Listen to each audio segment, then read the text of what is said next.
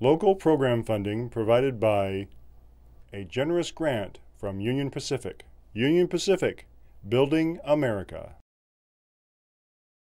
I'm Karen Hoyt, Marketing Director at Shasta Regional Medical Center, and we're proud to be part of the conversation that the Forum at KIXE is bringing to our community.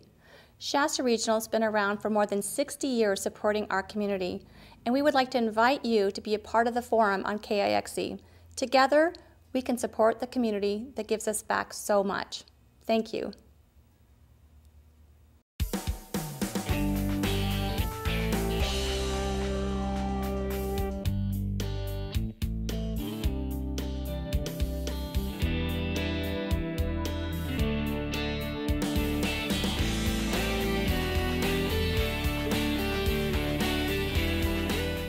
Hi, and welcome to the Forum. I'm your host, Ashley Tate, here with my co-host, Christy Largent, and our guest host, Marty Mosley. That's all right, I'll jump in. Yes. The third. I yeah, wanted to make don't sure get it I wrong. get that right. It's a totally different guy. I was talking about your dad earlier. Yeah, I'm not my dad. I wouldn't mind That's being. what everyone says, Marty. Yes. Everyone says I'm not my dad. And we have a guest here with us today, as usual. We have the most interesting Dan Lance, and he's going to talk to us in a little bit about the Rooster Party. You're probably wondering, where on earth is Chris? And we're kind of wondering the same thing. Where is he? Where are you, Chris? But he sent his buddy Marty, and so we thought we'd introduce Marty a little bit before we get started this morning. Who are you, and where are you from? I'm Marty. I'm from here. Yeah, are you a local Reading guy? I am. My wife and I moved up here about 6 years ago almost now. Okay. I own a yogurt shop up on Plaster in Buenaventura called The Social, and I spend a lot of time with them, which makes the best root beer floats. Non-dairy, by the way. Yeah. And we make all of the yogurt ourselves, non-dairy, no sugar added. It's all real ingredients you can get right here in Reading. And delicious. It'll change your life. It does and your change your life, life. It'll too. change your life. Okay. It does. Well, we'll sign up for that. Yeah, please that do. sounds fun. Thanks for coming in, though, today, seriously. Absolutely, I'm happy to be Yeah, here. you're going to tell. He's fun, and it's good because we have a really fun topic today. And Dan is part of the Rooster Party. Have you ever heard of the Rooster Party? I actually had never heard of it until I met a guy named Tyler Fairs. And he said, oh, yeah, I'm part of the Rooster Party, and we're doing really fun things. Yeah. And so Ashley's like, we got to get them on the forum and find out what it's all about. So, Dan, why don't you tell us a little bit about the genesis of it? How did it get started? What is it? What do you do? And so forth. So. All right. The Rooster Party started a little over 2 years ago now. I went on a run, and it was February 11th of 2011. I remember that really clearly. Mm-hmm. It was dark outside. I went on a run.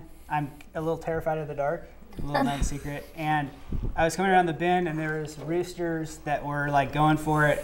And there was a moment where I just got stopped, and I realized the reason those birds exist is to let you know the morning's coming and that it's going to get better. And the light came up, and I just had this. I was like, wow, it was an important day for me, and my life really changed, and I felt like I was supposed to start a nonprofit around that idea of hope, like things are going to get better. And so we started the Rooster Party, and we've been helping creatives and adoptions raise funds for projects and for adoptions, and that's what we've been doing, helping promote them, create community for them and stuff like that. It all happened kind of like an avalanche too, didn't it? You were up late, you ended up writing pages and pages of ideas. Yeah, I went on a run, and 2 weeks later I came up, I had a dream. I just woke up and I wrote about 10 pages of notes. And at the end, I woke up and told my wife, I was like, I don't know what just happened, but I feel like I know what I'm going to do with the rest of my life. Oh, awesome. My gosh, that's amazing. And so, yeah, from that time, everything's really changed for me. I'm now officially doing the Rooster Party full time. So. Wow. Yeah. How did you come up with the connection between creatives and adoptions? I mean, how did that, they're so far. I've been in bands my whole life. I've been around creatives. I helped run venues, things like that. So I know what, like when it comes to creatives and things like that, bands and artists, most of them are super talented, but they are either broke and they don't really have a platform. So this is really a way to be able to enhance their message, get it out there. We help support them with community, but also like funds to help like make albums, throw art shows, you know. So how is it? Is it a national program? I mean, do you have artists all over, or locally now, mostly in Reading? A lot of local right now. We're actually right on the verge of creating the new website that will allow anybody to create a profile to come in and say, hey, this is what I do. I'm a filmmaker. I'm in a band. I'm an artist, and you'll pop up on a map so people will be able to connect and meet through there, and hopefully be able to create like strategic touring pathways and stuff like that. Like, hey, I saw you over here, and be able to connect different people together. So. Oh, wow. For our viewers who are over 35, let's just clarify, what is a creative? Because you're like throwing that word around, are the creatives, and I love it, and I'm kind of guessing what it is, but why don't you elaborate a little bit for those of us that are like over 35? That would include myself. So, but when it comes to creative, I really believe everyone's creative, and I feel like they all, whether it's creating like something amazing out of nothing, like that's one form of creativity, but there's also people that order the chaos of the world, and there's the accountants and the teachers that make sense of things that are totally wild. The yogurt shop owners. Absolutely. Yeah. I would say it's kind of just more what drives you. Totally. You know, I wouldn't say I'm a creative as far as being able to decorate a room, but I think I'm very creative when it comes to trying to figure out, like, how am I going to get someone out there for, you know, what my passion is. That's what you're... Right. And a desire to bring entertainment and exactly. bring, like, different stories to writing, things like that. So somebody that would be a part of the Rooster Party would be someone who has a passion for the arts. Sure. Would you say that? Yeah. And they want to be able to get more exposure, share their passion with other people.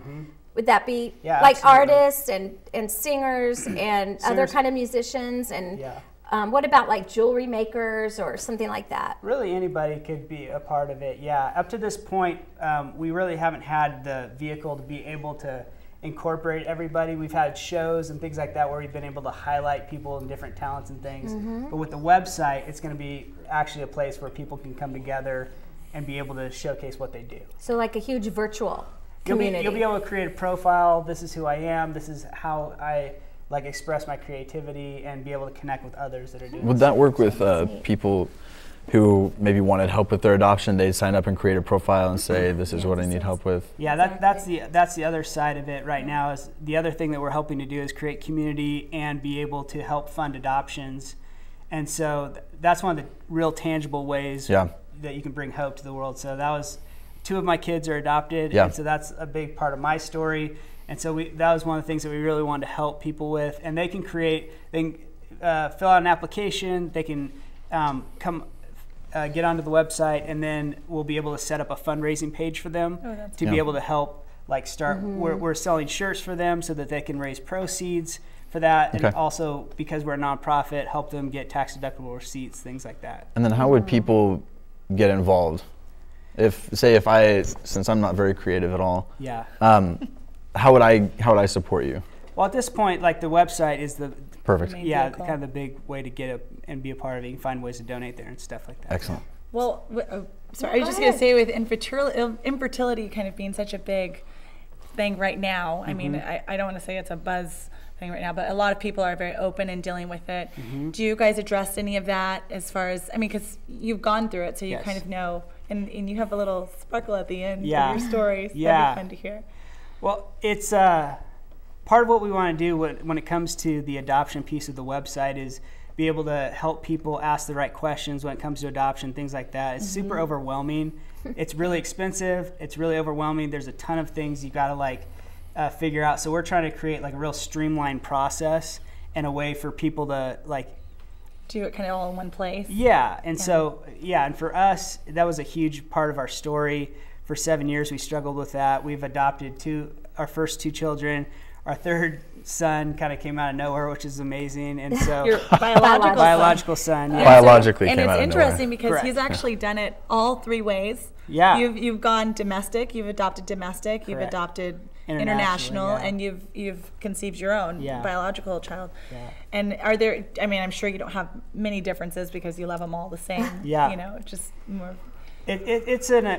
It's having a family with all kinds of different backgrounds and stories is kind of amazing. My son Moses, who's biological to us, a couple days ago, I overheard him in the other room, and he was talking to my daughter Sophia, and he was like, hey, remember when I was adopted? And like he wants to share that story too, because the other two kids do. So he like, it's an interesting dynamic. So you're very open with, they do know that they've been adopted, and you're very open with them about that? Yeah, we try to make it a normal like part of our conversation. Oh, that's awesome. Not like over communicate it, but just make it a normal thing, so it's never like this An is issue. a part of your story. Yeah. And Christy, you're kind of in the same position, so you probably I'm really laughing understand. with my two Chinese children that are both adopted from China, and yeah, I mean, people say, "Do your kids know they're adopted?" I'm like, yeah. Let's see, they have white parents. So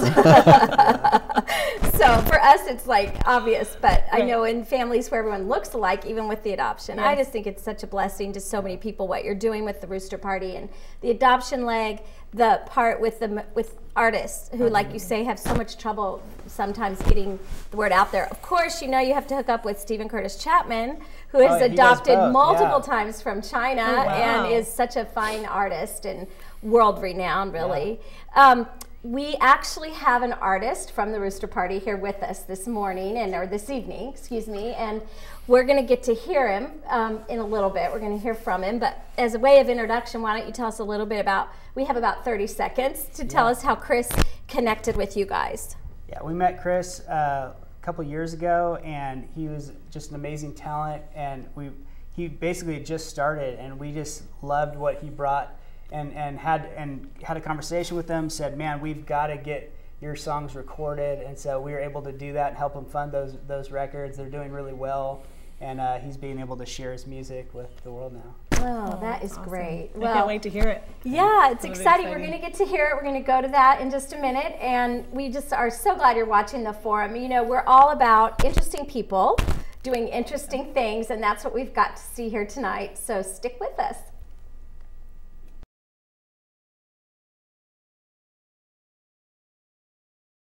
All right, and we're here with Chris Molitor, my friend and amazing musician. He's going to play us a little ditty. Chris, you haven't always been doing music, have you? Music is something kind of relatively new, right? Yeah, the last 5 or 6 years. It's been brand new. Yeah. Wow. And if I remember correctly, you were traveling the country, and you were doing like video. I was. Correct me. No, you're good. Okay, You're on the thanks. right track. I was traveling the country, doing some filming, and then I played a little bit of guitar at that point, and I had this random guy walk up to me, and he's like, hey, like, I have this feeling that you're a musician. What? And I was like, I promise I'm not a musician. At that point, I mean, I had just gotten done playing basketball in college. Like, I was the athlete. So I was like, I promise I'm not a musician. And he's like, I really feel like you're supposed to be a singer. And I thought it was the craziest thing ever. He just came up to you? It was super random, super bizarre. And then 4 hours later, the same thing happened again. I promise it's the most bizarre thing.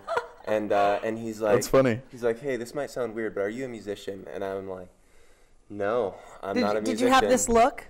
I promise, because that's what someone asked me. They're like, yeah, but you look like a musician. Yeah, you kind of do. I wore baggy jeans. I rocked some Air Force Ones. What? Those are great, by the way. That was like my look / Hollister. Is that like athlete look? Yeah, okay. for sure. He's gone through a serious Basketball transformation. It was weird. It was weird. Yeah. So then he's like, I feel like you're supposed to be a songwriter. So from that moment, it was like, I guess we'll try it.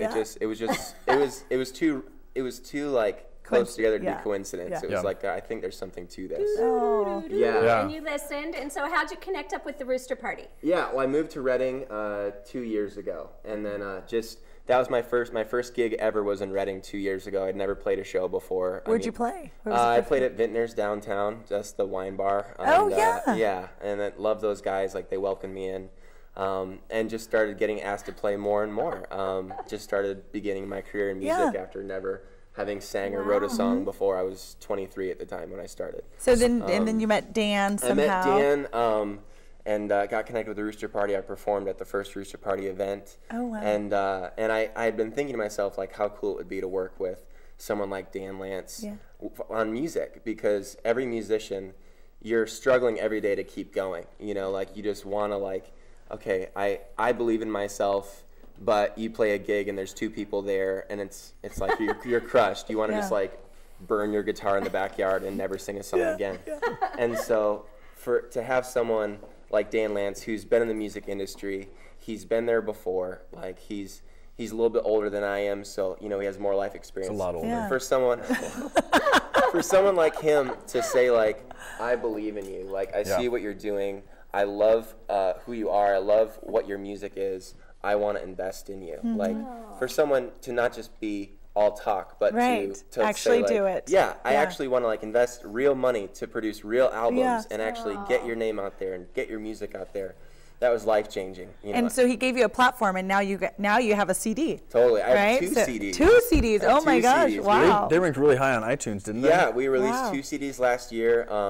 The first one hit number 16 on the iTunes singer-songwriter chart. Wow! Congratulations. It was amazing. Oh yeah, we all freaked out. I was running around the house just dancing. Yeah. It was great. What are they called? The first one's called The Dawn, and the second one's called The Dusk. Ooh. And so it's kind of this 2-part album that we put out, and it's been a blast getting to share the songs with people. That is amazing. So you're going to get to share with us pretty quick here.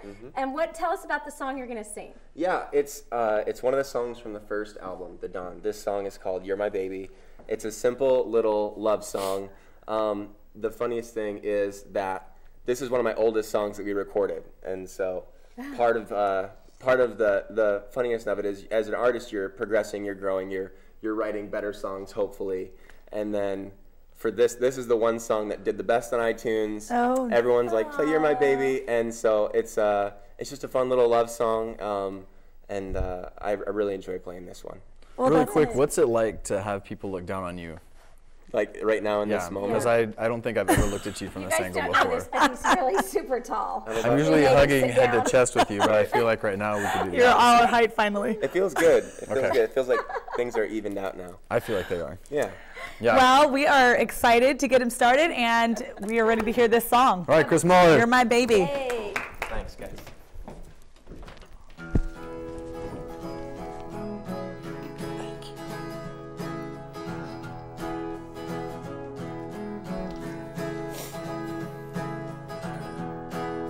Oh, baby, look outside. The sun just said good morning. Oh, not a gray cloud in the sky. Oh, what a wonderful feeling.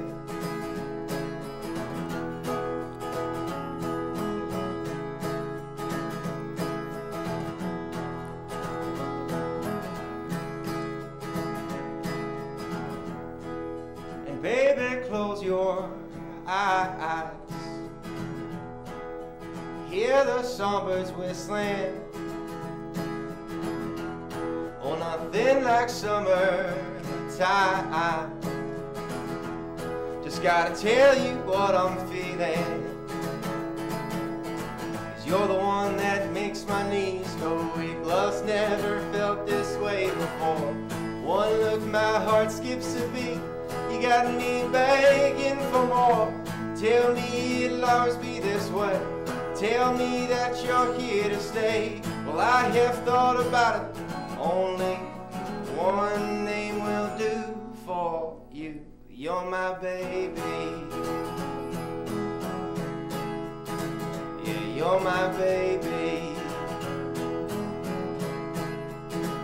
Oh, you're my baby. Oh, yeah, yeah, yeah, yeah. You're my baby.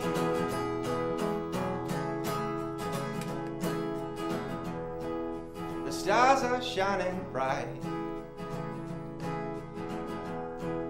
We'll hear the crickets chirping. Oh, and baby, hold me tight. Oh, what a wonderful feeling. 'Cause you're the one that makes my knees go weak. Love's never felt this way before. One look, my heart skips a beat. You got me begging for more. Well, tell me it'll always be this way. Tell me that you're here to stay. Well, I have thought about it, and only one name will do for you. I'd give anything for you. Oh, my heart is yours and yours alone. And anything I'll do. All my promises, yeah, they are sure. And baby, please take my hand and don't let it go. Don't let it go. Don't let it go.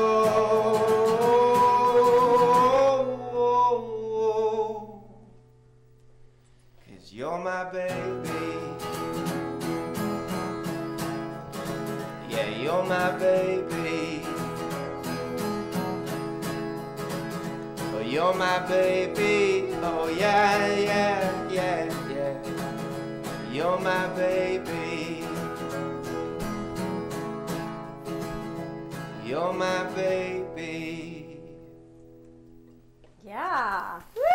Oh, that was so That was amazing. Chris, Thank you. Wow. nailed so it. much. Thanks, We guys. got Dan back up here with us. That was just awesome. You can see the CDs that you can find, Yep. iTunes. Yep. You can also go to the Rooster Party, theroosterparty.org, and you'll find out a lot more about this amazing organization and all the good things that you guys are doing. So love, love, love that. What do you guys want to? Oh, I just wanted to say add? thank you so much. I mean, you've highlighted some local talent. I mean, who would have known that we had this here in Reading? You kind of have like a Jack Johnson feel, and I hope that's not offensive No, to it's say. not offensive at all. I love Jack Johnson, so I think it's a great, Thanks. beautiful song. Yeah, I've known these thank guys you. for a little while, and they're the real deal. And thanks, guys. You guys Yeah. are It you guys is are the doing real what you deal. really believe in, and that's something great to support. Absolutely. Yeah, Yeah.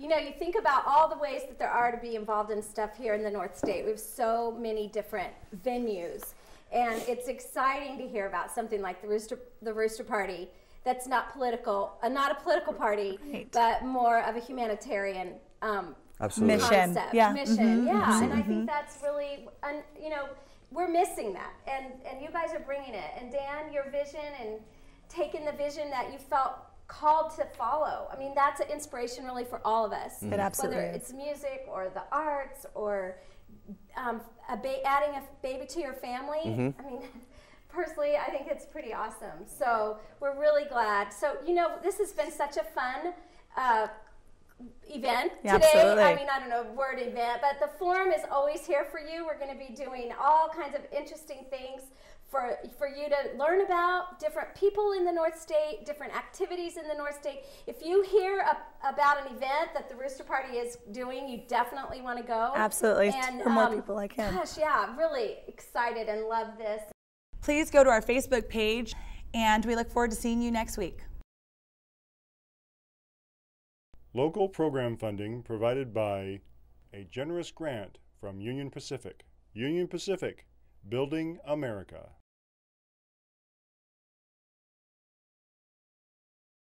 I'm Karen Hoyt, Marketing Director at Shasta Regional Medical Center, and we're proud to be part of the conversation that the forum at KIXE is bringing to our community. Shasta Regional has been around for more than 60 years supporting our community, and we would like to invite you to be a part of the forum on KIXE. Together, we can support the community that gives us back so much. Thank you.